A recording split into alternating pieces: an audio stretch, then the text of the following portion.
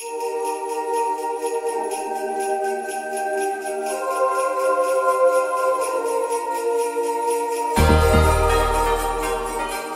and welcome to the AVForums Christmas podcast. And joining me on this edition are Steve Withers. Adored, come on, let's be honest, Lou, you paid for the women. Mark Hodgkinson. Get any standards and practices in here. I want to see wreaths. And Ed Selley. The bitch hit me with a toaster. Welcome to our Christmas podcast special, which is going to turn into a big Star Wars spoiler fest at the end. If you have not seen The Force Awakens and you do not want it spoiled, we are going to flag it up quite a bit before we get there. It's going to be the last thing on this podcast, so feel free to listen up until the point we tell you to switch off if you don't want it spoiled. We can't talk about the film without talking about plot, without talking about theory, and without talking about some major spoilers. So like I say, if you don't want it spoiled, we're going to give you plenty of warning to switch off the podcast, and we're going to do all our Christmas messages and everything before we discuss The Force Awakens, so you're going to be well prepared to switch off in time. If you've seen it and you want to join in with then just keep listening all the way through. Right, so before we get started, 5-star ratings. It is the last podcast of the year. We are not back again until, I think it's the 13th of January, Steve. Is that correct? Which will be correct, yeah. Which will be our CES special. So that'll be myself, Steve, and Mark talking about CES, the big news, and everything that we saw over there. So that is the next podcast. So we're off for Christmas. But before we go, 5-star ratings, people have sent them in. So we're each going to read one of these, and I'll start with Andy Clockwise, who said, "Been a listener since episode 1 of the podcast, not Star Wars. Kind of addictive and very enjoyable." Dan201 said, "I'm wrong, Burgundy." Simon156, man after my own heart. Not only everything you wanted to know about AV, but a drinking game as well. Every time Rec 2020 is mentioned, you sip a beer. I started 5 years ago and now I'm an alcoholic. Simon, I share your pain, mate. And you've just given me a window to my future. And thank you, Ed, for going over my typo of Bert rather than Butt. Meh. Steve Webb says, essential AV listening. Thank you, Steve. And finally, Wootman UK says, "The most informative AV website in the UK and Europe, a world apart from the high street glossy mags. Thanks for your 5-star reviews, guys. Keep them coming in, please, people, because every time there's a 5-star review, it pumps the podcast up on iTunes. It adds it to charts and the homepage and so on, and it gets more people involved, and that's what we're here for. We want to try and get as many people involved as possible and talk everything that we know about when it comes to AV. So let's move on to current competitions, and seeing as Ed is full of Christmas cheer, why don't you tell us what people can win? Right. All members, you have the opportunity to win a Yamaha RXA 3040 AV receiver, courtesy of Scan. You've got until the 30th of December to do that. So when you're in a sort of mince pie-filled stupor after Christmas, just going into that competition. Honestly, ignore all sort of, minor concerns over specification. Cross that bridge when you come to it. Sonically, it's a masterpiece, that piece of kit. Just get stuck in. Winning it for free is fantastic. You also then have until the 8th of Jan to compete for a Lego Star Wars Stormtrooper alarm clock. You don't need to worry. As a member of staff, Phil isn't eligible to enter or rig this competition, so it is actually available to win. Oh, I've already got one. Oh, well, there you go. Actually, I've got 2 and a Vader. Obviously, you need a great deal of help getting up in the morning. That is available to all members, and you've got until the 8th of Jan for that, so you can sober up after New Year's Eve and think, do you know what, I could probably do with a better means of waking up. Yeah, but there is a stipulation that they said, and that is that they have to write a review of The Force Awakens. Do they now? That's Yes. not listed in the copy, so I didn't know that. So you have to write a review. Whether it's great or it's okay counts as a review, I don't know. But I dare say minimum 150 words. I like to see that people have done their research here. Living up to the AVForums podcast. Do I get to enter the competition on the back of my review? No. No, you got a double dip, Steve. Sorry, mate. You'll have to use your alter ego. Yeah, I could do an opposite review and say I really hated it. Weave Stithers. And there are actually some winners this month to announce as well. Close Encounters Blu-ray was won by Twade? T Ward. Get in touch. T Ward, even. I don't know. Yes, I guess. And Mission Impossible, Rouge Nation, was won by Norlis. So congratulations to you both. I hope you enjoy your films, and that Norlis is busy looking at it going, Rogue, not Rouge. It doesn't matter how many times I see that word now. It's Rouge. Rouge Nation. And we're looking forward to Rouge 1 next year as well. Yeah. So. Yeah, it's completely spoiled. Right, okay, so let's move on. And as it is our Christmas special, Steve's already on the drink. It's only 1 o'clock in the afternoon. I mean, Christmas cider, if there is such a thing. We forgot the party poppers head, seemingly. I'm afraid so. So let's have a look back at the year. Let's reminisce. Let's discuss what really caught our interest this year, what the innovations were, what their favourite products were. I'm going to go to Mark first with this one. What do you want? Innovations first? Yeah, because I think we're kind of we're not there yet with the one I wanted to really see, which was HDR. That's some more something to look forward to in the new year. We've got the first taste of it, a few clips, and the Amazon series, but it's just not there yet, I don't think, in lots of ways. So that was perhaps the most exciting innovation that I've seen, although it didn't quite deliver on some of the promises that in 2015. In terms of products, yeah, they're mostly little boxes. You're going to be surprised to hear. I think I got a first chance to see LG's OLED, which was the EC970V, which nearly lived up to all my expectations, but it shows a massive promise of what's ahead. That was really the last year's model, wasn't it? So it was still carrying over some of the limitations, shall we say, of that particular generation. That's right. It was early on in the year. Yeah, so I mean, it was good to get a nice big OLED in the house and just see what it was all about. So that was a good one.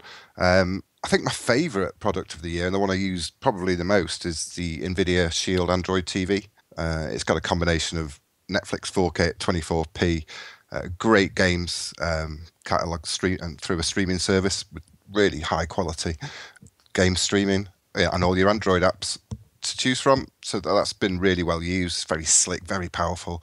NVIDIA are on top of updates all the time, so it's that's a really cracking product. In a similar vein, the VBox TV Gateway has found a real place in the home, and it's a router for your TV signal, but it's also a PVR, so I can access any recordings I make on Freeview HD on any TV in the house now, and it just works. Even some of the family are actually using it as well. It's a really nifty little device.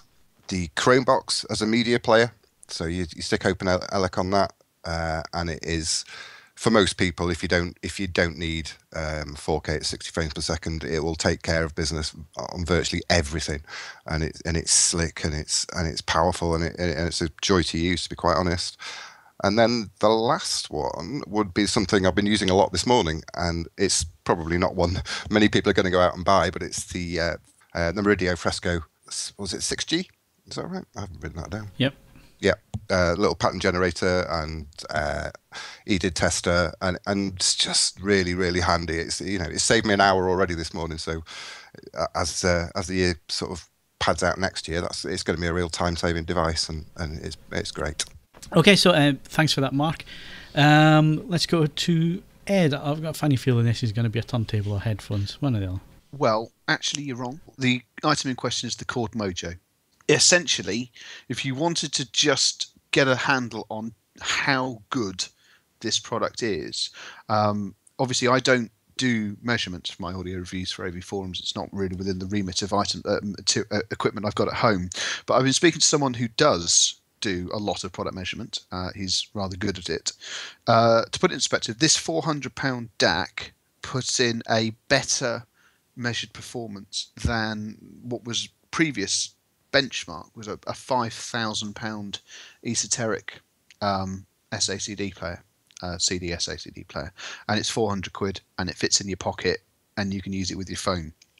It is just outstandingly good. In the review I've got some quirks about the interface and so on and so forth, but sonically it is just unbelievably good, and it's 400 quid.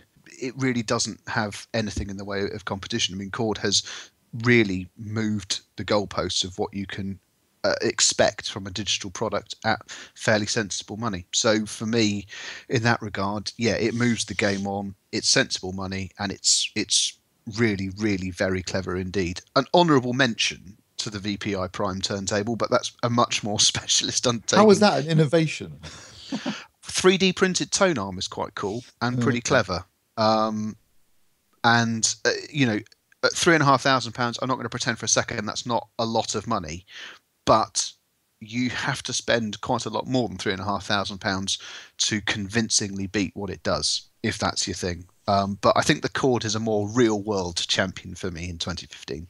Okay. Is that everything from you, Ed? Was there anything? I tested lots and lots of things. I mean, in terms of it's for me, it's always a case of separating innovation, in which case, as they Cord get it for doing more at a fantastically low price point, and as say VPI with some technical innovations.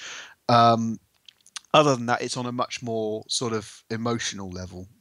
Because it's slightly less sort of side, and let's face it, audio doesn't progress at quite the same breakneck speed. I mean, I thoroughly enjoyed both the Sony ZX2 Walkman and the Pioneer X100s. They are, you know, people have raised a very valid point. Is there a point for these things in a world of smartphones? And having now spent some time with both of them, yes, they do justify their existence, but they're not products of the year compared to say to the Cord. That is just head and shoulders above everything else I tested. We've played about with some Atmos equipment. I don't know if Steve feels differently to me on this. I would still rather have a decent film with a soundtrack that didn't have Atmos over Transformers: Age of Extinction, just because it does. But yes, the technology, the applications of it are good within the limitations of the films it's been saddled with so far. I just can't get that excited about it. There's been some decent films now that have been released. I mean, since the days of Transformers, I'm thinking of things like Mad Max Fury Road or Unbroken, or I've yet to watch more recently Fury Road, actually. So Mission Impossible Rouge Nation is a particularly fine example. It's a great movie and it's got a fantastic soundtrack. So there's certainly, I mean, it's still, you know, a growing format, but I suppose this year I've had a chance to listen to some DTSX. It's still not going to be officially released until next year, so it's well behind schedule. But you know, you've got three formats that initially, like, they might be competing with each other, but now it looks like it's gone the other direction. And DTS are clearly copying Atmos's speaker configuration. I know they say they can do more and they can do this and they can do that, but the way it's going to be implemented in every single AV receiver is going to be you set it up the same for both. And it sounds as though Oro are thinking we should do that too, so that we don't lose out. So it'd be interesting to see what they do actually do next year and what happens in terms of studio support. But I think it's got potential. I certainly found it's enhanced my viewing experience on films that are good and made less good films more bearable. Fair enough. Right, so that's Ed's highlights of the year. I'm going to go next. For me, it has to be the Panasonic OLED, and not only the Panasonic OLED, but the fact that I got to go to Skywalker Ranch, which I think that's the highlight of the decade, never mind the highlight of the year, especially in the year that Star Wars is out as well. And we mentioned the documentary that was with the Phantom Menace, Steve, a little while back. We mentioned it in a couple of podcasts, and I found it on YouTube, the full thing, and watched it through again because I got rid of my DVD a long time ago. I got rid of quite a few DVDs a long time ago. So watched it again. It was quite interesting thinking, I've been in that room, I've stood in that room, I've been there.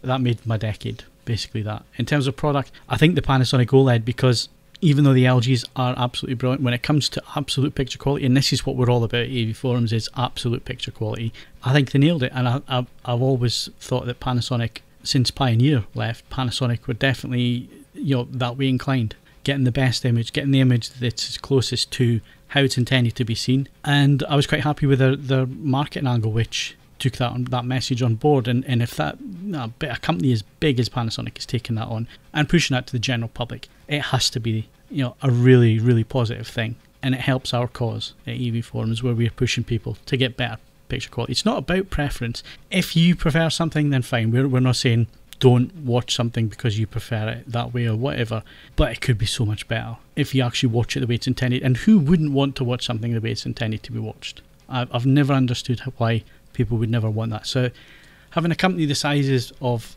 Panasonic pushing that message and pushing it to the forefront of everything that they've done this year, including their marketing videos and so on, which showed the engineers making sure things matched and all the rest of it, and that came over in the product as well, didn't it? Mark, Steve, I mean, you both tested Panasonic products as well, and they all measured absolutely bang on this year. Yeah, the picture accuracy, even with the LEDs in sort of the lower saturation points at lower luminances, was really good, really impressive, and it does make a massive difference to the image. It just looks better. Yeah, I think. Muted myself. Going on. Shut up. It put out really good set of products over this year. I think at the top end.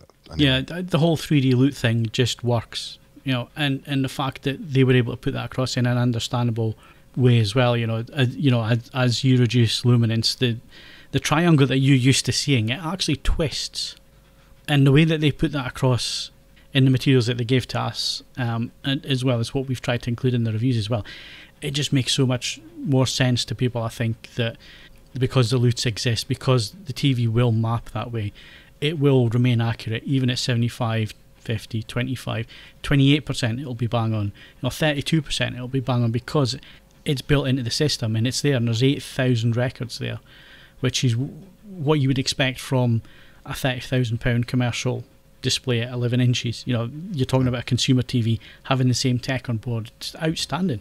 I think in general, I've got to say credit to, I don't know if you noticed this, Mark, as well, and you, Phil, but overall, I think the big brands, the big four, if you want to call them that, in terms of out-of-the-box accuracy, have really stepped up the game this year, because a lot of TVs have been measuring really accurate straight out of the box after a basic setup. And bad news for calibrators, but good news for consumers. Bad news for calibrators. Yeah. But for consumers, you can get a pretty accurate picture with some very, go and look at Picture Perfect page, follow those guidelines, and you will get a pretty accurate picture. And the majority of the TVs that I've reviewed this year, certainly from the big four, have, really accurate grayscale, really accurate gammas, and very accurate color performance, including across saturation suites. And that's impressive. Obviously, I think Panasonic will take it to another level in some aspects, but I think they've all upped their game this year. And that's good to see from the perspective of a consumer and also from our perspective. Well, obviously, what happens if I'm 70 years old and I want my television to have bright orange faces so everyone? You have the freedom to do that, Ed, because all we say to manufacturers when we speak to them, when they ask for our input and stuff, they'll come to us and they'll say, "What is it that you're looking for?" And we always say to them, "You can have as many picture presets as you like, and you can set it up how you like, but as long as there's one preset in the TV that's either named Cinema, THX, or something similar to that, True Cinema or whatever, as long as there's one preset that is bang on accurate out of the box for grayscale and color accuracy to Rec 709, which is 99.999% of the material that we will be watching even for the next 12 to 18 months, will still be 99% of the material will still be mastered at Rec 709. As long as the TV is capable of doing that in one preset, they can have their fancy theatre modes or whatever they want to have on David the TVs. Dickinson mode. It's fine. If they want to have that, and that they have to have something like that to sell in a shop, normally shop mode or similar.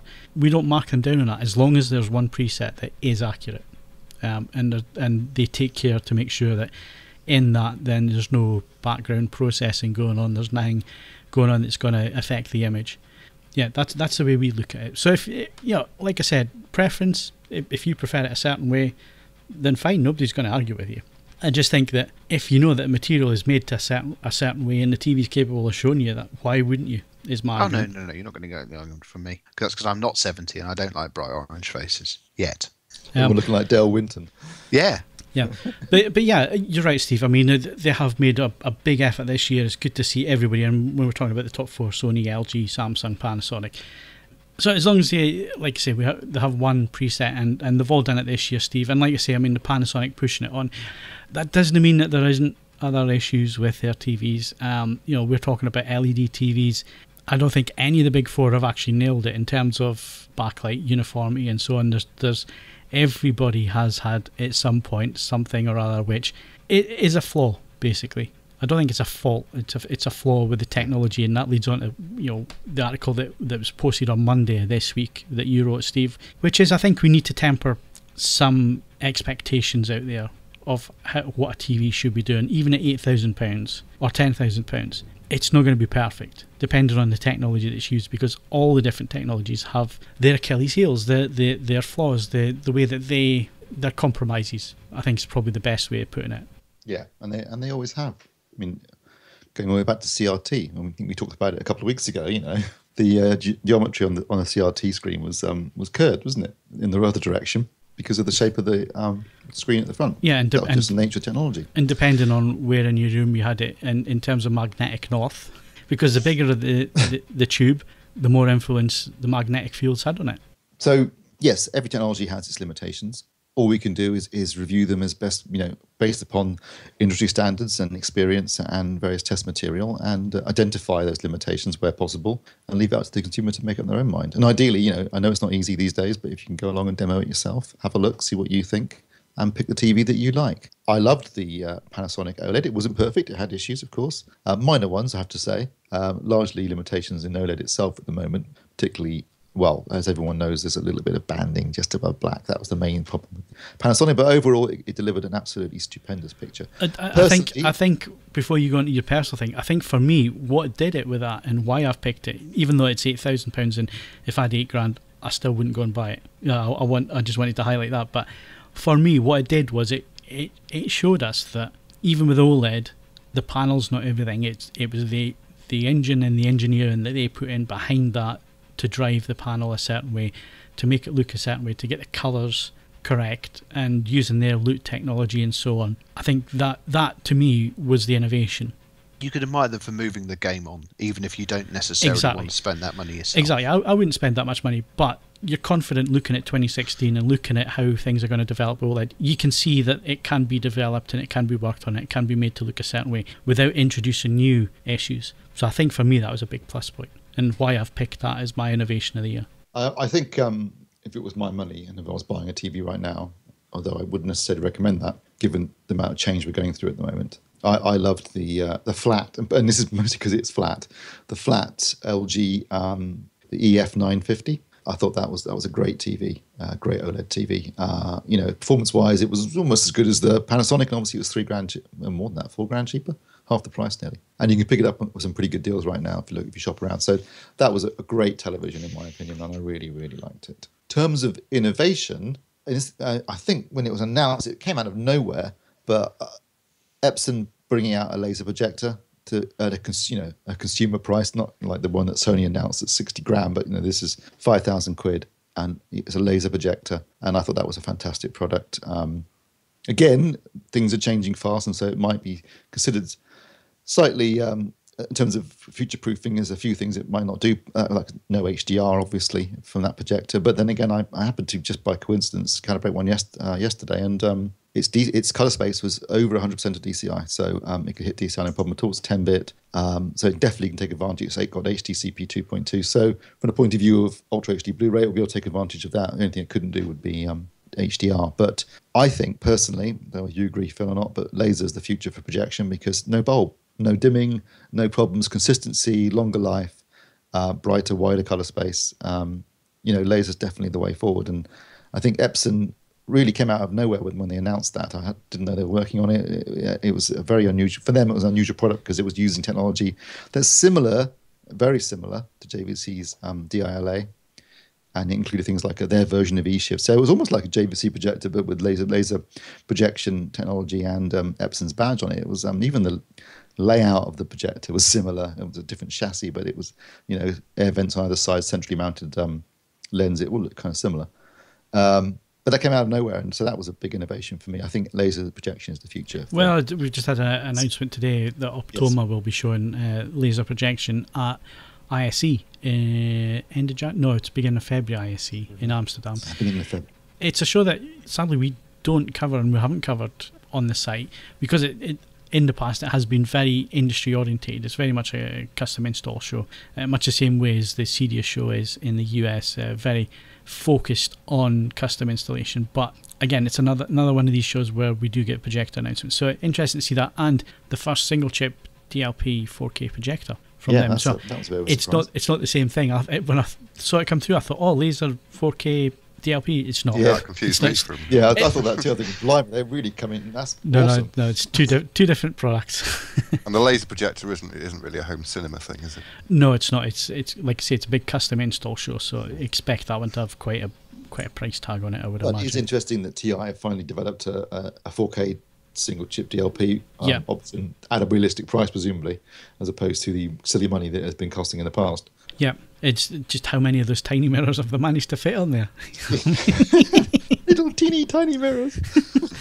Right, okay, so I think that wraps up our look back at the best innovations and our favourite products of the year. And it's nice to see that we've all picked something different. I mean, Ed was always going to pick something different, but nice to see that the three of us who predominantly review displays and tend to spend most of our time looking at that kind of thing, we've all picked something different there, so that's interesting. I would have added an audio product if you'd let me finish. Right, so let's move things on. The biggest event that happens in the very near future, something that we're all really excited about, and that's CES 2016. It begins on the 5th of January. Mark's going to be sitting with matchsticks, holding his eyes open into the wee small hours in the UK, because he's going to be following all the streams of all the big press conferences. Even though me and Steve will be in Vegas and we'll be about a 10-minute drive away from the venue where the press conferences are held, just going on previous experience, this is my 10th year there. This will be year number 4 for you, Steve, or number 5? 5. Number 5, really. You old veteran. No, 6. 6 is my 6th CES. This is my 5th year of sitting at home. Yeah, my 6th Right. CES. The reason for that, going by experience and the number of years that we've been doing it, is that we could sit in the press conference and Mark would still get all the details and get it all up and in a readable and interesting way before me and Steve could ever do that, because the way the press conferences run is it's 45 minutes with 15 minutes to get to the next one. So And there's already a massive queue, so you and there's probably always can't get already into the massive next queues and you're queuing to get in. I mean, you're Let's lucky. face it, they're often not very interesting, are they? Well, I mean, you're lucky to get into the Samsung one. I think it was one year we stood there. I've never been in the Samsung one. We couldn't get in.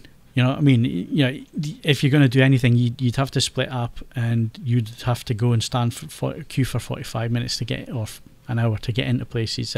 So that's why we do it via the streams. But what it does do is it gives us plenty of opportunity, Steve, to go and do other things. And even though the show doesn't open to the Wednesday, it runs to the Sunday. We get there on the Sunday evening. So Monday you would think would be a write-off, but actually there's quite a bit going on before the show this year, which is quite strange. And I think it's because it's so close to the new year. So we're expecting, hopefully, to get to see Samsung on the Monday evening for a preview. Now, space is a bit tight, so we might not be able to do that. We might not be able to video. So if that's the case, then we're going to go to Unveiled. Or we might actually go and see the Ultra HD Alliance as well. Alliance, There's quite a number of things. They all tend to be run at the same time on the Monday. So we're going to see how the lay of the land works and get the best one for us for coverage and so on. Like I say, Mark's going to kick things off on the Wednesday. On the Tuesday, we're with LG. Nice stand tour, and we're also early tour with Panasonic. The thing there is that we probably can't put anything out to the Wednesday, but we're going to get in and get first look. So we're expecting some big announcements from Samsung, LG and Panasonic, so that'll be interesting. So what we're expecting, I'm going to go out on a limb here, and I think Sony are going to launch an OLED TV, and I think it'll be an LG display panel. That's my limb, huh? I think we all think that, don't we? Yeah. Yeah, it'd be great. It'll I mean, definitely it'd be great be an to see LG more. panel. Who else makes them? That'd be nice to see someone else announcing they're making panels, wouldn't it? It's not going to happen, but it'd be nice to see. I'd like to see more manufacturers in general just releasing OLEDs. Maybe, the Chinese, the cheaper brands. I'd like to see them get involved this year. They said they were going to last year, but they didn't. It didn't happen, did it? well, 2 years ago, the likes of Hisense and TCL did have OLED Yeah. on their stand. They didn't have it last year. I think last year they were really pushing the ULED and so on. I think a lot of people, a lot of the companies and manufacturers are still trying to make money out of the LCD. Why not? Because it doesn't cost them a hell of a lot to produce this stuff. They have had higher margins on it, so they're going to push that. But I think the time's come now with LG investing so much money, and they've just invested another 10 million in a UK advertising campaign, which has been running for a few months now. I mean, the adverts are everywhere at the moment for OLED. And they're doing a massive Ridley Scott directed promo in the Super Bowl. Yep, for the Super Bowl, so they're spending another 10 million on that. And on a related note, it looks very likely we'll see a 55-inch rollable OLED from LG, which will grab some I headlines. thought you said rollerball. Rollable. Yeah, it only Spikes, shows that film. Yeah, which I think will break it in the mainstream press and really raise awareness, because everyone will cover that at the BBC. Will have it. They'll be on the front. It'll be in newspapers. It's that kind of headlining product that could, and people will then know the difference. There is a difference. And do you know something, Mark, about? It would have been 2010 2009, I saw that on the Sony stand. Rollable OLED TV. It was only 10 inches, but you could roll it up. Yeah, there's something. Well, we've got products to back it up now, haven't we? There are TVs out there you can buy. So if they can grab some headlines in that way, and people will then know there is a difference between OLED and LED. Well, this was the whole reason why OLED were the first TVs to have the curve, because it was a way of showing how flexible the OLED technology was and that you could do things like that. Yeah, they really opened Pandora's box there, didn't they? Yeah, but by doing that, then we suddenly had LED TVs, and you're thinking, well, why the hell have we got curved LED TVs? The whole point was to show how flexible OLED was. It was a demonstration point more than anything else. Well, if I was being cynical, I would say it was Samsung trying to pee on. I was spoiler. It was pure spoiler in my opinion. Yeah, of course it was. And everybody else did it because Samsung did it. And Samsung are shifting the biggest amount of TVs, so anything that Samsung does, generally everybody else does follow on. Although it was quite interesting to see that our opinion was asked, wasn't it, Steve? I think most people in the press were asked by a couple of companies who were making TVs, should we make a curved TV? We're not sure. What do you think? So there was a lot of that going on, and I think that's done. I think that's now so 2014, isn't it? Well, I think if they want to make curved TVs, that's fine. I mean, I have no issue with that. I mean, the important thing is that you provide people with the choice. You make the TV in a curved or a flat version. Let the market decide, which is why it was so great when LG finally released the EF950, because you finally got what everyone basically wanted, a flat OLED television. So, as always, choice is good. Give people the choice. Give them both versions. Let the market choose. And of course, there's some disc format that's supposed to be getting announced as well, isn't there? That's all that matters to me. I don't care about anything else, really. I mean, it'd be nice to see the UHD Alliance and manufacturers get their act together and agree on some standards for, both. I mean, there are already standards for Blu-ray, but, to agree on standards for broadcast TV, to agree on standards for 4K televisions, to agree on a single HDR standard would be fantastic. But really, all that matters to me is that we get a proper launch of Ultra HD Blu-ray with some decent titles announced and full studio support. If we don't get that, I'm jumping out of the plane on the way back, Phil. If it doesn't happen this CES, then they really are up against it. They aren't in the shops by March. We've got a real problem.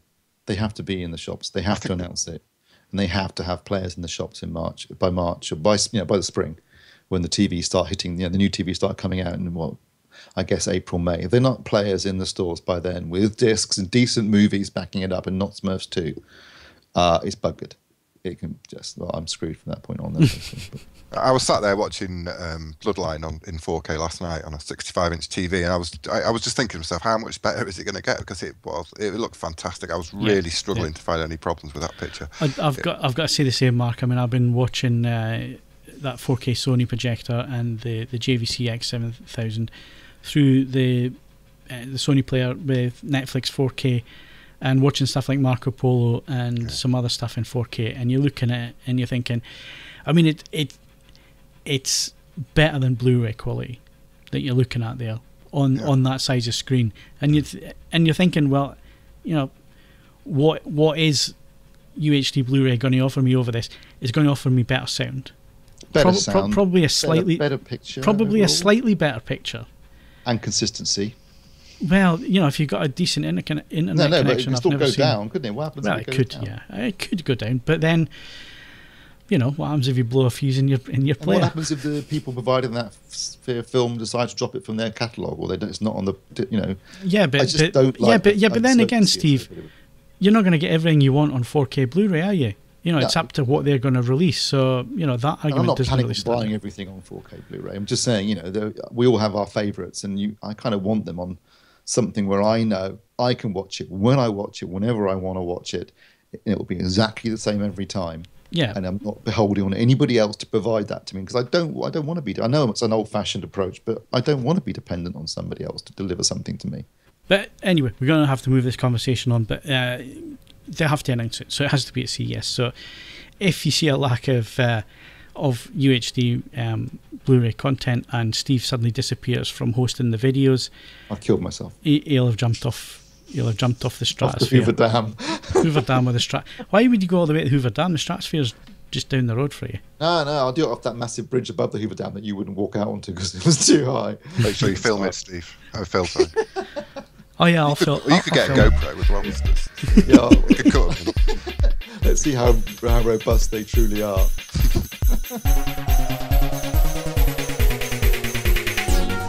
Once again, it's that time of the year and CES is fast approaching, but before then, we've got the little inconveniences called Christmas and New Year to contend with, and we have been blown away at the number of downloads the podcast gets every week, with a regular 3,000 downloads. We're also thrilled when you, the listener, leave us feedback either in the forum threads or on iTunes with thoughts about what we've discussed, and it tells us that the community at large enjoy what they hear, so thank you very much. The podcast's not only an extension of the editorial content on AVForums, but of the community as well. And while we like to have a good laugh, we also try hard to bring you the most relevant news and knowledge from the world of AV. Sadly, we had to say goodbye to the Games podcast this year and the editorial, as the team went their separate ways, and we thank them very much for all the hard work that they put into the site. I know I can also speak on behalf of AVForums founders Stuart and Vicky in thanking the moderators for keeping the forums and the community we all love running smoothly every day of the year, and finally to you, the listener, forum member, editorial reader and viewer. Have a very Merry Christmas and a safe and prosperous New Year. Merry Christmas. Merry Christmas.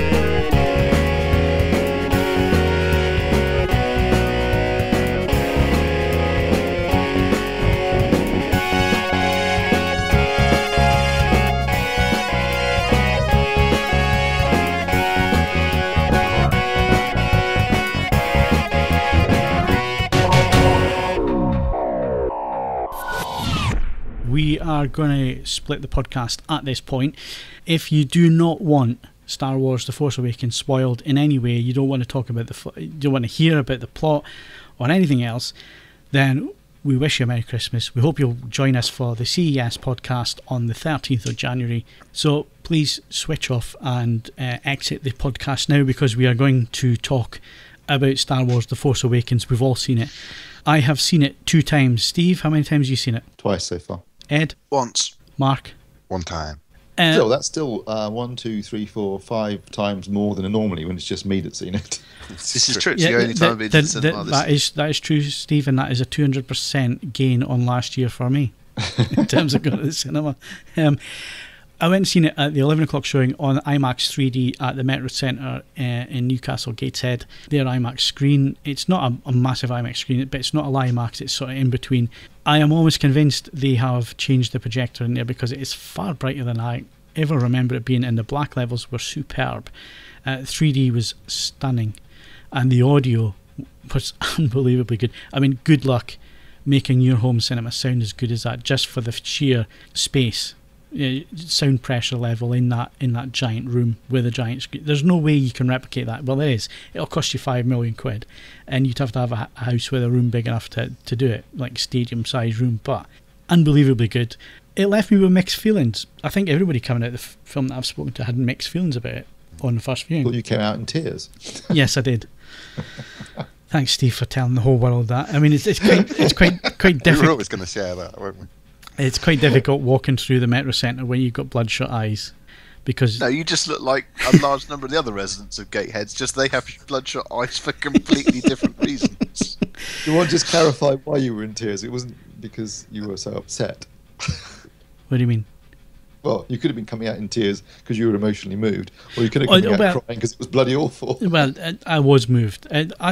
For some strange reason, right, I was fine for the first sort of 15-20 minutes of the film until the old cast came on screen, and especially when Leia turned up after the battle at Mazi's temple. When they came on screen and Han and Leia's theme started, for some reason I just got really quite emotional. I don't know why. I think it was just because they were on screen, and then Chewie went over and gave her a hug, and it was like the old team getting back together again type thing. I mean, it had been 30 odd years 32 since we'd last seen them on screen together like that, and I don't know what it was. I just got quite emotional, and then there was the other bit that we'll come on to, which you could see coming, but even still, it was one of those moments. And then again at the end, it was just, I don't know, and I sat there through the credits just saying to myself, compose yourself. keep the glasses on for the minute. compose yourself. I did find it genuinely emotional, but I came out with mixed feelings. Definitely came out with mixed feelings. So I went and seen it again the same day at 10:15 in the evening. I managed to get a ticket for two, and actually there was about 10 of us in the screen, which I was quite surprised about. But seemingly all the IMAX screens were sold out completely. The other screens were either selling out or by 10 o'clock in the evening. Because it was playing on so many screens, there was about 10, 15 people in that screen. Projector was rubbish. The black levels were terrible, because there was things that I saw in the 3D version, especially the opening, which is really quite dark, and there's a lot of shadow detailing and stuff on. Oh, when that ship flies in front of the there's loads of shadow detail and stuff on the 3D version.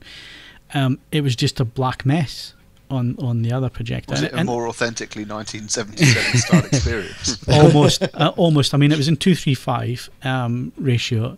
It was a big screen. I mean, it was still a 200-seat auditorium with stadium seating and so on. So it was still a big screening room, but no, it was, the presentation wasn't quite good. The sound was all right, but it still wasn't as good as the IMAX 3D. But yeah, I felt I needed to see it a second time, and I felt better after seeing it a second time. I don't know about you, Steve. Yes, I think I actually enjoyed it more the second time, because the first time I saw it, obviously I was sitting there thinking, please don't be crap, please don't be crap. And obviously when I went to see it the second time, I knew what to expect, and therefore could just sit back, relax, enjoy the film for what it was. It's not perfect, it's got some flaws. I mean, I think when I wrote the review, which was quite late, at 4 a.m., I was still, on a high and thinking, oh, it's great. I think probably with hindsight now, I've digested it more, seen it again and thought about it more. I think it's probably an 8 out of 10 rather than 9 out of 10. It's very good. It delivers in many respects. Let's be honest, there's a lot riding on this film. From the point of view of Disney, they spent $4 billion buying Lucasfilm. They needed it to be a success. They've got another 2 films already in production. They've got one coming out next Christmas, and they've got episode 8 coming out next May. So, if it had tanked for some reason, or it had been awful, they would have been in real trouble. So they had a lot riding on it. We obviously had a lot riding on it. Emotionally, we wanted it to be better than the prequels. And I think it delivers really what I can best describe as a Star Wars greatest hits package. It hits all the right notes. There's obviously a checklist of what you want to see, and it does all that. Plot-wise, it's not more. It's very unoriginal. It basically follows the Star Wars plot. Yeah, but it's a Star Wars film, and it's fun. Yeah, it's fun, and it looks like a Star Wars film. And I was staggered at how much of it's practical effects, sets, real locations, real prosthetics and makeup. Fantastic. So in that sense, it genuinely felt like a Star Wars film. But did you get emotionally involved? Were you the same? Not the first time I saw it. No? I think that's probably because I was a bit tired. Second time, I actually did start to get well up a bit. Like you say, at the same point as you did when Leia and Han are together. Because I realised how much of a part of my childhood those characters were. A huge part of my childhood. When I was 10 and saw Star Wars, it was the best thing in my limited experience of life at that point. It was the high point. It was everything I'd ever wanted a film to be. Ever. Everything was there. Lightsabers. I mean, God, laser swords. You read about them in books, but there it was on screen. Spaceships flying around, villains, heroes. It was everything. Absolutely everything I wanted to see. And it did affect me for the rest of my life, for good or for bad. And the prequels were a painful experience, not just because I was an adult and therefore perhaps looking at it from a different perspective, but they just weren't very good. This was great. It was fun. It was well made. It was genuinely funny. There are some really genuinely funny laugh out loud moments in it. The cast are great. The new people are superb. The chemistry Ridley and John Boyega were absolutely fantastic. Yeah. Who's the one that looks like Raul Julia from the Addams Family? Dameron, or whatever his jobs is. Poe Dameron, yeah. He's really good. He's all right. He just looks like Raul Julia. And he's not Wedge, so he's just good enough. There wasn't any character in there that I didn't like. I couldn't stand Kylo Ren. Right, okay, well, we'll come on to that in a little bit, so hang on to that, Mark. In terms of originality, I do like the idea of looking at things from the perspective of a stormtrooper who just wants to get the hell out of this. I thought that was great. And his character, the idea basically is, let's run away, let's get the hell out of here. Being essentially a bit of a coward initially and then stepping up to the plate later in the film was great. I mean, because it was a genuinely original note in what was otherwise a very unoriginal film. It played it spectacularly safe. I think you would be damned if you did and you damned if you don't. Oh yeah, totally. But be honest, plot-wise, there's some massive bloody holes in that film. There is. But I didn't mind holes. I like it. Moved the storyline along quite fast, and it was great to watch. That's what J.J. Abrams always does. You watch his films; they go real fast, and then you stop and think, hang on a minute. Yeah, but that doesn't make any sense at all. Directly lifting story and the, stuff out of the other movies. Did he really need to take it that far? Well, you see, I think some of it is there to move things along, but I also think some of it's pretty clever plot exposition, to be honest. And I think a lot of the plot holes will get filled in the fullness of time. Maybe, but I kind of didn't like leaving a film with more questions than I did because think of A New Hope, Steve. Right? You didn't know what the Force was. You didn't know what the Clone Wars. Well, no, they explain what the Force is in the film. You didn't know what the Clone Wars were. You got told about it, but you didn't know what it was. They didn't give a whole explanation of what it was. You only got one side of the story, which was Obi-Wan's side of the story. So it wasn't until Empire that you got the second side of the story, was it? Really? Yeah, I don't know, but that's right. So you got one perspective on that, right? There was lots of things in the trash compactor. Where the hell did Luke go? It was only ankle deep. I mean, there's huge errors and plot holes and all the rest of it. It's Holcomb. It's Star Wars. It's supposed to be like that. You know what I mean? You're not supposed to. Oh no, but come on. The one thing I wouldn't want is the film to keep stopping because they have to, tell us plot points and what's going on and all the rest of it. No, I'm sorry, but there are. Come on, it's like in the original three. It's the Alliance to Restore the Republic. Yeah. Now the film intimated pretty strongly, to the extent of blowing up their whichever planet it transpires to be, that the Republic had been a functioning entity since then, and yet this rebel group still existed. There's a word for that: terrorists. No, they existed to fight the First Order. But they don't explain it very well. Because it's like, so where's the Republic? That's an interpretation. but sorry, I'm going to disagree with you because I don't think you should have to, because there was lots of things in Star Wars that the original trilogy that you didn't know about. There was a lot of characters whose names are never mentioned in the films. You see them on screen, but as a 12-year-old, I knew all the characters because I went away and found out who they were. You know what I mean? There was loads of those bounty hunters there that you never knew what the names were, but you went out and found out who they were, and then the figures came out, and you started to know who was who. They never mentioned Boba Fett by name in The Empire Strikes Back. That's just something you kind of knew. But what I mean is that I sat there thinking, okay, so after the Jedi, because again, it's a 30-year gap, right? And there's a New Republic. There's the Neo, what do you want to call them, the First Order, that's basically a Neo Empire. Where do they come from? Who's supporting them? What's funding them? So the Republic are supporting rebels against the New Empire, but where's that placed geographically? I don't understand. There was a lot of, maybe they'll explain more, but it just felt like I think all the scene very well. All of that will get explained. All of that will get explained, and better be like everything else, like the Marvel universe. I think you're going to see that standalone films are going to fill in a lot of the holes as well. And you will get merchandise, you're going to get books, you're going to get things that are going to fill in the time between. You shouldn't have to read a book to fill in the gaps in a film, Phil. But you did with the other films. They worked they were in charge. You had the option of filling in additional detail, but it wasn't necessary. But what you needed was in the film. And I didn't feel that what I needed was actually there sometimes. I think they were being a bit loose with... And I understand why. You don't want to stop the film and then give masses of exposition because that was really boring. But because let's look at the prequels. They're full of it, right? Full of exposition and not enough. Yeah, well, I was just going to bring you back to it could have been the prequels. So let's just thank that.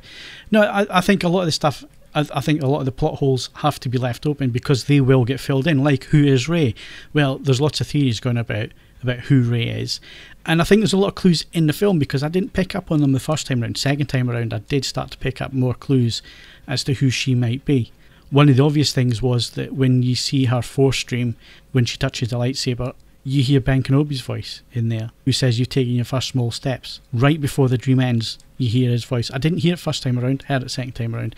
You also see her being handed to somebody on Jakku, and she is wearing a youngling's outfit. So that to me points that she was one of Luke's younglings when he started up his Jedi Academy. Is it his daughter? It could very well be, but I think what would be even more interesting is if she isn't his daughter. But I certainly think she was part of Luke's, and she had already been trained to a certain level as a Jedi. Yeah, and they were hiding her away from her away so she wouldn't get found by Kylo Ren. The other thing is that Max von Sydow, what was his character all about? Yeah, we don't know. We don't know his name or anything in it. Lor Santeca was his name. No, it's not mentioned in the film though, is it? Although it's not like I said before, it's not mentioned in the film. You have to go away and find this stuff out. The speculation is, and I think I think he's the Ben Kenobi role, i.e. he's keeping an eye on her. She doesn't know who he is, but he's there. He's not doing a very good job of that now on account of the fact that he's dead. Yeah, but he's obviously there to protect, and he was the one that had the map to Luke. So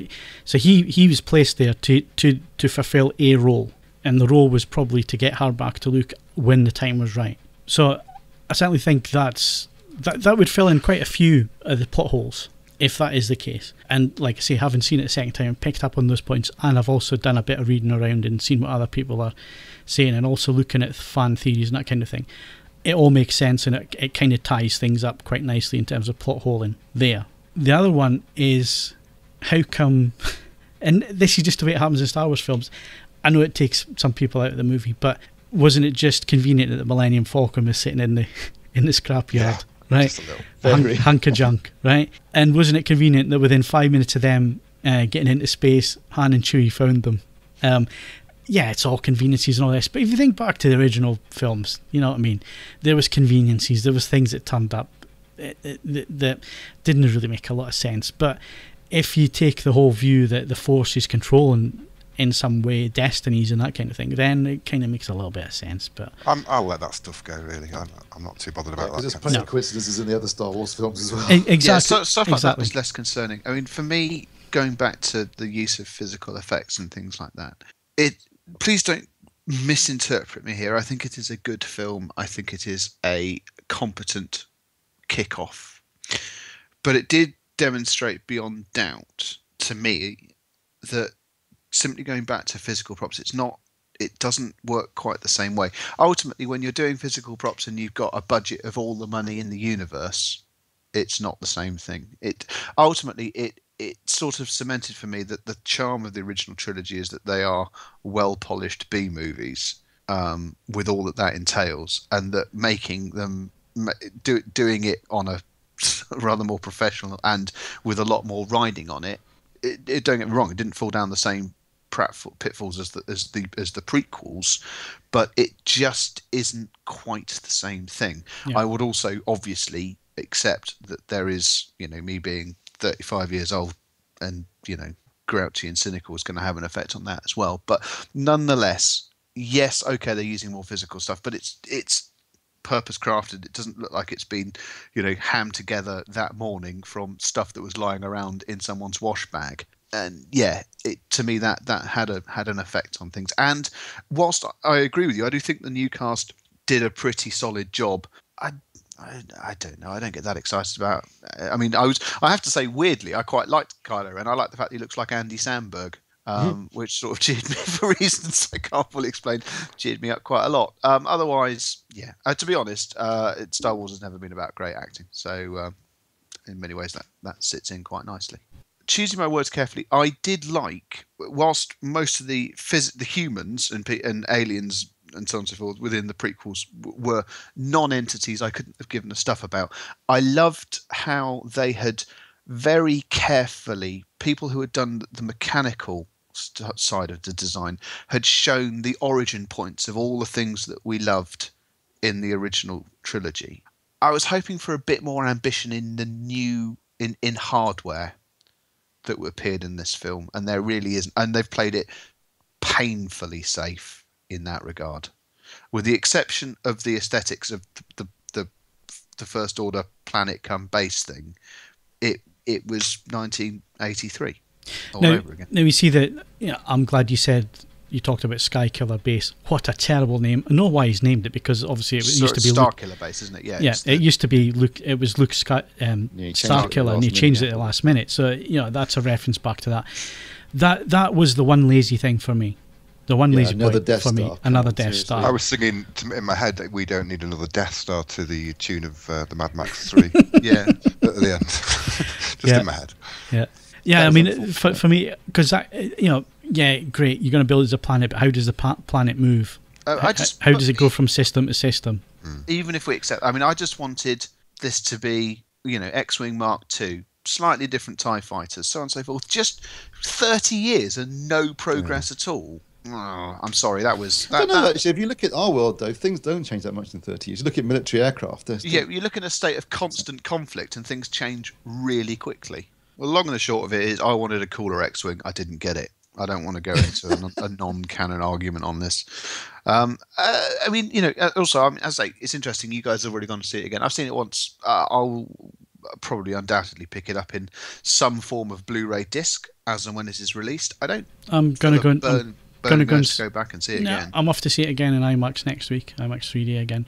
Because it was such a great screening. I'm going to go and see it again. Well, I think I need to see it again. A confirmation for me that I need to get a new glasses prescription, because 3D, I've got some serious problems with 3D, and I know that the screening was fine. I've got some proper issues now, so yeah, I've got to get that sorted first.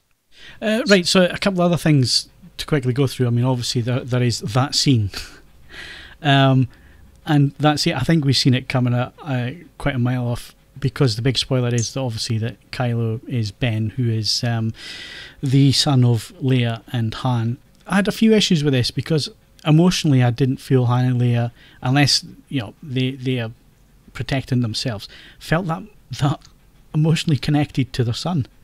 I think Han did, but Leia didn't seem as fussed to me. Don't know if anybody else picked up on that.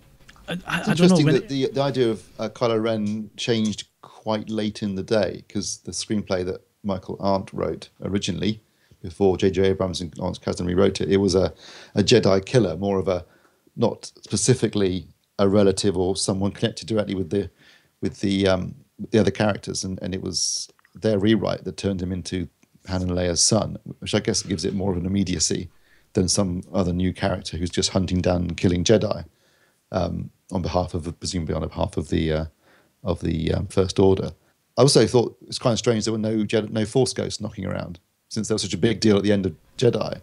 Well, in a Force stream there are voices there. Ben Kenobi's voice for a start. And possibly even the shot with R2 and the guy in the cape with the hand, and you kind of assume that's Luke, but of course Anakin also lost an arm, so it could have been a flashback of some sort, because there were originally plans to have a Anakin Vader Force ghost appearing as well at one point. Well, there is rumours that Christian Hayden is in training for the next film. For the next film, yeah. Yeah. So he's going to make an appearance. But this kind of leads on to Kylo and him wanting to follow in the footsteps of his granddad, who's obviously Darth Vader. I think that's where the mask comes from. I think it's pretty obvious. Yeah, he's like a Vader fanboy, isn't he, really? Yeah, and he wants to... And obviously... Now, was it him that turned on Luke and Luke's Jedi Academy? That's what they imply, isn't it? Yeah, that was it's implied, but they'd never actually say that it was him. Which brings us on to Snoke.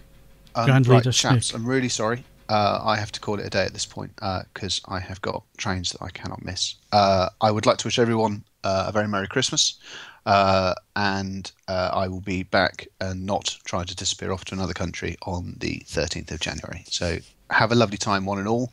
It's been emotional. Force be with you and all that. And I will speak to you a little bit later on. Cheers, Ed. Merry Christmas. Cheers, guys. Merry Christmas. Cheers. But yeah, coming back to Kylo, I think it might have been a rewrite, Steve, but I think it fits quite well that the fact that he wants to be another Vader. There's a lot of that made in it. She reads his mind. Rey reads his mind and said, "You'll never be as powerful as Darth Vader." Yeah. That is his one goal. That's his one desire, and I think he thinks that the more evil he does, the more evil he'll be. The more with the dark side he is. I think that's why he killed Han. I genuinely think that maybe he was at conflict, which he's made quite clear because he's praying to the Mask of Vader, isn't he? Feeling good thoughts. Been feeling good thoughts and all the rest of it. And I think he was ready to hand over his lightsaber, and he was ready to go back with Han. But then I think he thought that by killing Han, by doing something as utterly monstrous as that, would help him turn even more to the dark side. So I think that kind of fight there, and I think this is obviously going to lead on to episode 8, because I think you're going to see him being trained more. You're going to see Rey being trained obviously by Luke. I think that's what it's leading up to. They're going to be the two protagonists that we're going to follow when it comes to the Force. I think you're going to see John Boyega. You're going to see John Boyega become more of the Han character. The rogue. You've also got Poe. We didn't see much of Poe, and the other character who I thought got short shrift was Captain Plasma or Phasma. Yeah, Captain Phasma. Yeah. Yeah, she was, and didn't she let the shield down rather quickly? bit of a pussy when it came down to it. Put a gun to you. No, hang on a minute. There's all that side. So I think Kylo, there's lots to go there, and we'll come to the last battle in a minute. I know you didn't like him. Why didn't you like him, Mark? I just found him really unconvincing. But I think I had problems with him from the off because I went to my local cinema. I didn't have the opportunity to go into the IMAX yet.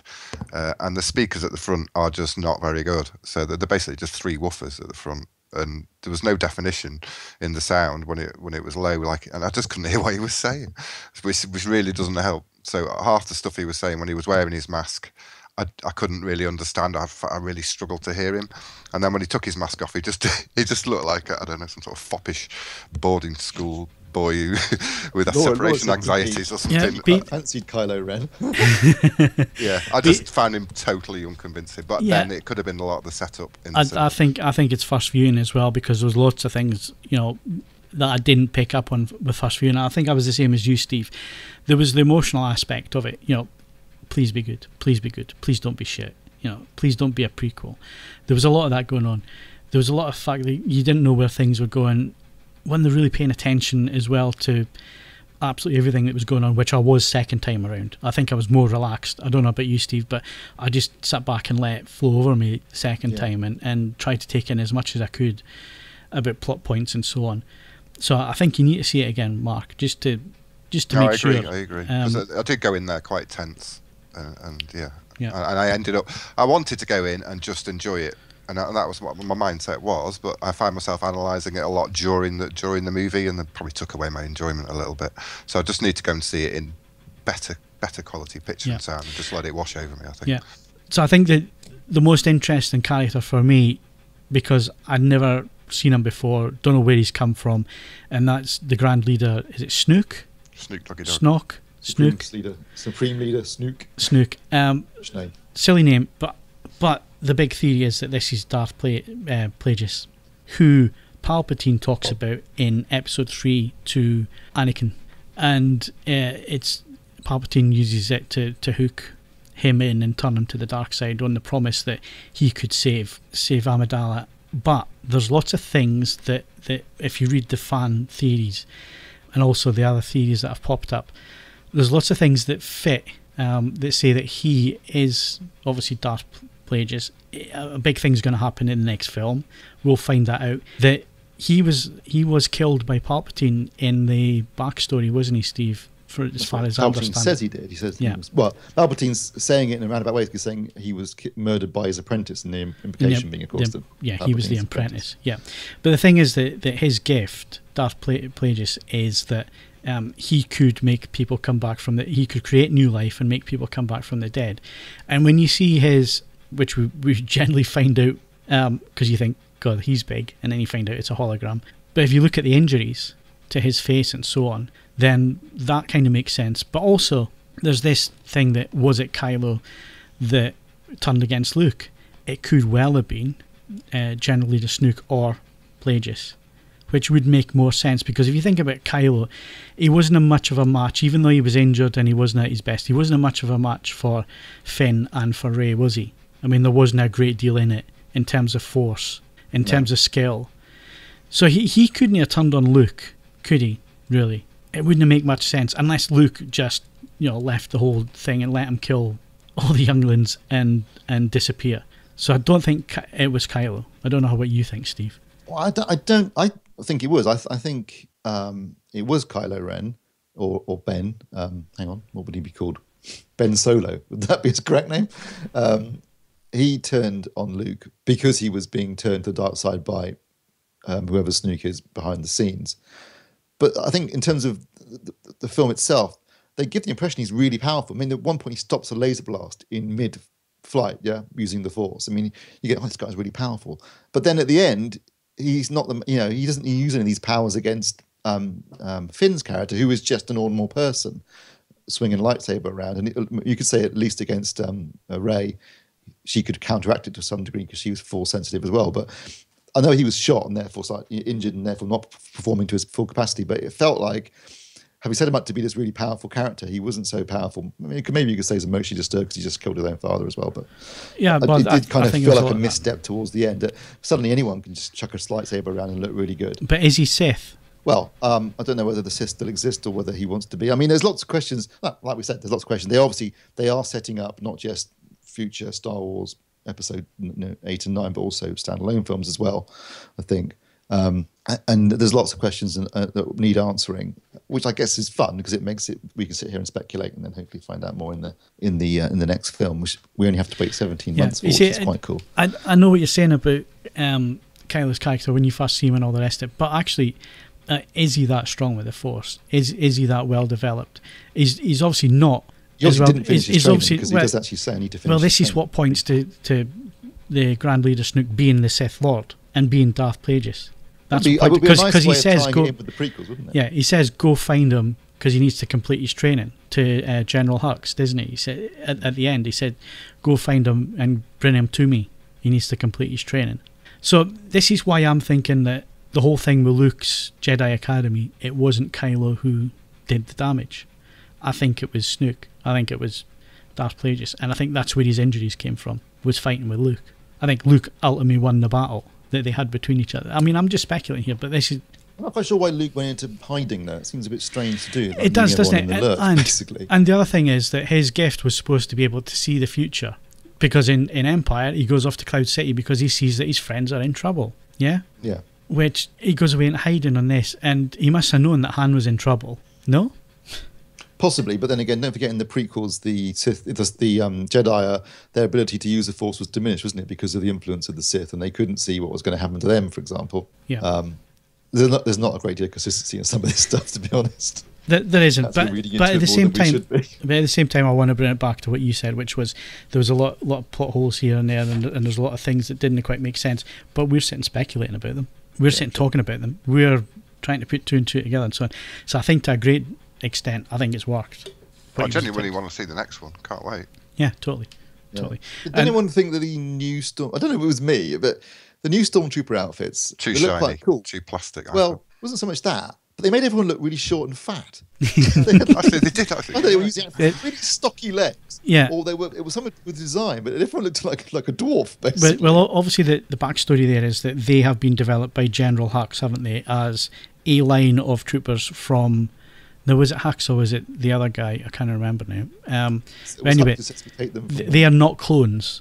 Yeah. So they're raised from birth to be stormtroopers and brainwashed and conditioned a certain way to perform the roles because I think the clones only had a certain life expectancy, didn't they? And it mentioned that. I can't remember what it was. No, it wasn't mentioned in this film, but it is part of the... What did you say? I think it's in the Clone Wars, wasn't it? That it was revealed that the stormtroopers, the clones, only have a certain. Rebels, in Rebels, yeah. Star Wars Rebels, they say that basically the clones are accelerated growth, so they have all died out by the time you get to A New Hope, and what they've used is basically conscripted normal people, soldiers. Yeah, that's what the stormtroopers are, which is why they're not. That was my understanding. Yeah, but there is a line in the film where he says, "I should have used clones." Yeah, which is but the only reference really to the prequels, isn't it? Yeah. Yeah, I think. And he says, "No, my experiments will work. They're raised from trials, blah blah blah." Yeah, so that was that. There was another. It's gone right up my head now. Oh yeah, when you're talking about the stormtroopers, did you hear the lift from A New Hope? The dialogue lift. Yeah, but they've been split up now. They're on level 3 and 4. Yeah, they're split up. Yeah. Which I thought was a nice also, touch. They missed a really obvious gag. I don't know why they didn't do it, because they seem to be setting it up. But when they're running towards that spaceship, and she goes like, "I'm a pilot, we can fly that." And he goes, "What about that one? Oh, that's garbage." Then the one in front of them blows up, and she goes, "All right, the garbage will do." And the camera pans around, and it's the Falcon. Surely she should have called it, "That's junk. A piece of junk." Yeah. Isn't that the obvious thing to say? It was, yeah. That was... I don't know why they didn't do that. It may have been too obvious, though. Right, well, there were plenty of other things in it that were blatantly obvious, like the chess set piece coming on and everything. Yeah, but they're just nice little homages, aren't they? Back to, I think he had to do. He had to do. I thought that. There was too many. I'll be honest. I thought there was too many. Did you? No, I enjoyed them. I liked them. I thought they were really good. I think you were saying it, Phil, but the bit when Han's on the spaceship with the two gangs turn up, basically wanting their money back. If that's an insight into what we can expect from the young Han Solo project. Yeah, I think I'm quite looking forward to that, because that was really fun. Yeah, it was really funny. It was really well put together. The relationship with Chewie. I mean, I thought Harrison Ford absolutely stole this film, and I can see why that was the case, because he knew he was getting his get out clause, wasn't he? So he could have fun with the character. He could really do what he wanted to do with the character, and I think that really came across. I thought he was absolutely brilliant. I thought he stole the film. He's far better in this than he is in Jedi. Yeah. He absolutely stole it. Chewie was good as well. Chewie was brilliant. What do you mean you're cold? Yeah, that's great. Right, do you want to talk about Mark Hamill now? Yeah, well, I wanted to mention that. And quickly before we go on Mark Hamill, just to round it off, I thought the whole new cast were absolutely brilliant. And I especially like Rey. I think she's fantastic. She's good. Really, really good. Boyega, I think he'll be all right if he comes back. There's a hint there that he's... Maybe this fact that he's now appears to be in a coma, maybe he'll go bad again with his conditioning. Maybe he's one that's to look out for. I think they just did that to get him out of the way so he wouldn't fly off at the end with Rey, because otherwise he would have gone with her, wouldn't he, presumably? Well, so yeah, he wasn't. They just needed to keep him out of the way. He wasn't going to leave her alone, was he? Because he's absolutely besotted with her. So yeah, but there is that prospect that because of his conditioning and all the rest of it, that could be a plot device going forward. He could turn bad. And then he's up against Rey, and there's that whole history and all this. The other thing I wanted to bring up before we go into Mark Hamill and finish it off is Maz.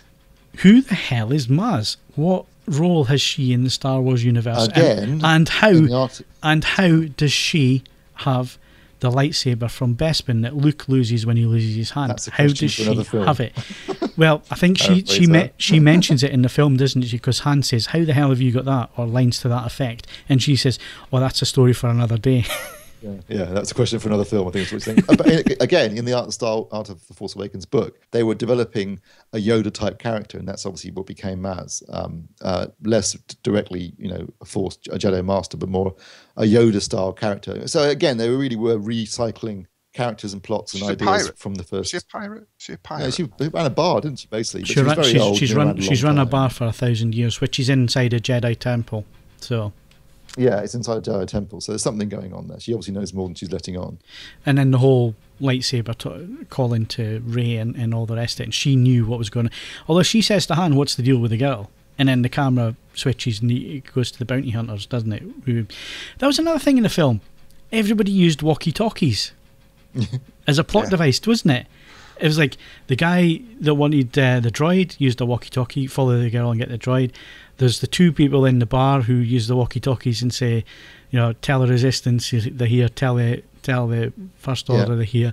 And there was one other instance where they used a walkie-talkie to end a scene as well. Isn't that going to throw back to Star Wars, though? They did the same kind of thing there, didn't they? People talking, like that little thing that follows them back to the Millennium Falcon in Star Wars. And then that's the only one I could remember. It just seemed to be that every major scene ended with somebody talking on a walkie-talkie.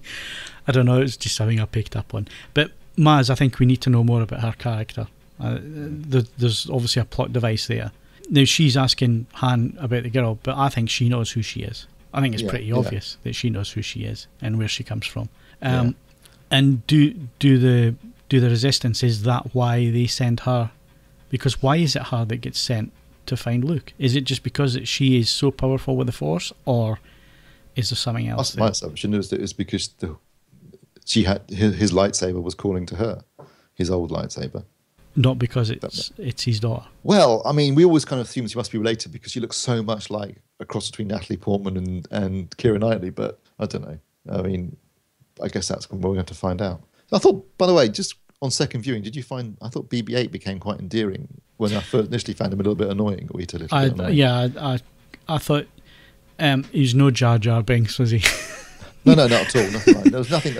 Actually, you know what? That was the thing. There was nothing in the film that felt overtly kiddie. No, that was. It would appeal to children. It would appeal to people of all ages. Yeah. But it wasn't being overtly childish, which is one thing. Something when Phantom Menace came out, Lucas was going like, "Well, they're always meant to be kid films." Absolutely not. There's nothing in Star Wars, the original Star Wars, that's kiddish. It appeals to people of all ages and all genders, but it's not overtly childish at all. And neither is Empire. Jedi, yes, that's when it starts going downhill. But this film, again, like Empire and Empire and Star Wars, was fun for all ages, but not overtly kiddish. It wasn't patronising. It didn't talk down to children in any way whatsoever. And I really like that fact. Yeah, there was no message there as well, which is also good. That's the one thing about it's the one thing about Avatar. It's the one thing about Avatar. It's all about the environment and all the rest. It's so heavy in message. Whereas with Star Wars films, there's none of that in it. There's no message in there. What about C-3PO? Is he now made out of plastic? Oh, that was dreadful. What did they do to that was like something they bought in a comic store or something, or for a party, for a fancy dress party. It was a dreadful piece of it looked plastic, didn't it? It didn't look really like metal. plastic. Yeah, and it wasn't done for reflections or anything like that. So something went horribly wrong there. I don't know what happened. Ford R2 got pretty short shrift, didn't he? Yeah, that was another one which I think needs some explanation, because why was he in low power mode, and why did he only come to life after Han was killed, and did he sense the lightsaber? Is there something in the lightsaber that he switched off till Luke came back, and because the lightsaber was, I don't know. There's lots of theories on that one. None of them really make much sense to me, to be honest. But yeah, I mean, getting back to Luke, I mean, I think we kind of knew as the titles were rolling that he'd vanished, so we weren't going to see him till the end. The only point that I thought he was going to step in was when his lightsaber ended up in the snow and Kylo's trying to force grab it and it goes flying past him. And that was the one point where I thought it was going to end up in Luke's hand. Luke was just going to turn up there, but it didn't happen. I don't know. It was weird because I actually, in the second time I saw it, I actually activated a stopwatch on my watch, and Luke's on screen for 60 seconds, of which only 30 seconds are actually Mark Hamill. The rest of it is clearly a body double down top of that hill in Ireland. And that, you think, well, blimey, 30 seconds. You kind of think, why don't they just end with them going off to find him and have and just have him in the next film? Because it felt like it was kind of shoehorned in right at the very end. It would have been a good ending, and it would have been a sort of full circle thing to Lando and Chewie going to find Han in Empire. Although you had Daisy dressed as Han, like Lando was. Raiding his wardrobe again. Yeah, isn't that the strangest thing in Empire, that he's dressed the same as Han? That's it's a bit creepy, that. Anyway. I guess they had to have Luke in there somewhere, didn't they? I guess that's why they went I think for they bottled it and thought we got to show him at the end. And I guess it kind of works. There is a lot of rumour that actually he had a far bigger role, a lot of dialogue that was perhaps cut out. There is rumour that was the case, and also the same for Maz as well, because there's a whole lines there when in the trailer she's talking about I've seen you let the Force in. Is that when she says? Let the Force in, and who are you? And I've seen those eyes, and plenty of people. She says that to John Boyega, but it's not the same lines as in the trailer. So maybe those were, maybe things were. There's a couple of shots I recognise in the trailers that aren't in the film. The one of Kylo Ren stumbling through the snow and then activating his lightsaber. That shot's, you see him with the lightsaber already turned on. So there's clearly a shot they did that they didn't use. I know that Abrams has said there's about 20 minutes of outtakes that might be on the disc, so that'd be good. So, I mean, there's loads. We could be going on and on and on and talking about this. And I think that's a positive that we're talking about it, and we're all talking about it quite positively. It could have been a real stinker. I think the new cast are brilliant. I really like Daisy Ridley. I think she really nails that character. She has that, it's almost that look of Luke, basically, and the feel of, an outsider, which was what was missing really from the prequels, wasn't it? It was that connection with the characters. It was following somebody that you were interested in following. I don't think anybody's interested in a little boy or a sulky teenager who couldn't act, or a sulky teenager. There wasn't any. At least it wasn't a prequel, and I think I'm going to score it a 9. Mark? I had my issues with it, but I overall enjoyed it, and I do want to see the next one, and I probably will go and see it again. I came out 7.5. On reflection, I bumped it up to an 8. Yeah, I think now I'd go 8. I've got a question for you, though, Phil. Now that you've seen it twice, now that you know the weekend box office numbers, do you still think it's going to make $4 billion? No, but then I was just doing that to wind you up. I think it will challenge Avatar. And the reason for that is, even though it's almost neck and neck with Jurassic World, but Jurassic World launched in China on launch day. This film doesn't open in China, which is a massive market, until the 9th of January. It is if they're familiar with it, but they're not that familiar with Star Wars in China. But then everyone knows about dinosaurs. So. Yeah, well, there is that, but I still think I think the hype will carry it over there, and I think it'll do big business. So I still think it'll challenge Avatar. I don't think there's any doubt of that. And the fact is that that's just opening weekend that we're talking about, and I've already been to see it twice opening weekend, and there'll be a lot of people like us that have gone and seen it more than once. I know that for a fact, reading my Facebook timeline, and friends that have gone and see it, and people that aren't interested in Star Wars going and seeing it. Yeah. And the other thing is, with such a strong female lead, I think you'll find that there's a big female audience. Yeah, they've been clever with that. Very clever with that. Yeah. Yeah, they were really pushing that. I mean, it is a fair criticism of the original films, particularly. Actually, no, all of them really. Almost no female characters in any of the other films. So having Rey as a major character is good. You've got Princess Leia, of course, but also Captain Phasma. They made her a female again to push the female edge. It's a bit cynical, but I think it's going to pay off for them. Yeah, and you got Maz as well. Did you mention Maz? Oh, Maz, yes. Female as well. Different species, but yeah, but again, another female character, and one of the bounty hunters was female as well. I'm saying bounty hunters, one of the bad guys anyway. Well, yeah, I don't know what she actually was. She was just like a spy. She was a bit black and white, literally. So anyway, hopefully you haven't seen the film and you haven't just sat through that and we haven't just ruined it all for you. I think we've given plenty of warnings. If you have seen the film, please do not put any comments under the podcast in relation to the Star Wars Force Awakens.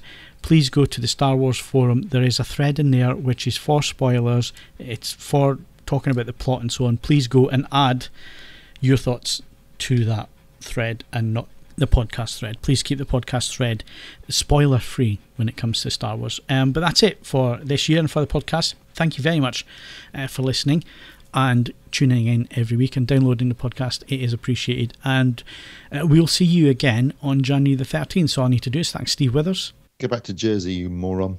Who's that? Steve Williamson. Steve Williams. Is that the Steve Williamson? And Mark. I got so annoyed. That's the one good thing about regret. It's never too late. You can always change tomorrow if you want to. Oh, is that your quote, is it? Right. Okay. Right. I think we've overstayed our welcome, so thanks for listening, and we'll see you again very soon.